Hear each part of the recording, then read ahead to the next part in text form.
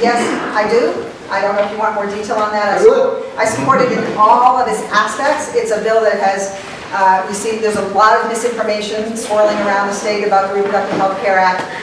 Folks need to understand what it is. It's the codification of Roe versus Wade. That's something that all women in Rhode Island deserve.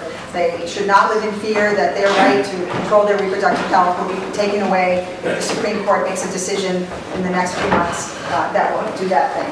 Sorry. Yes, I'm sorry. So that's,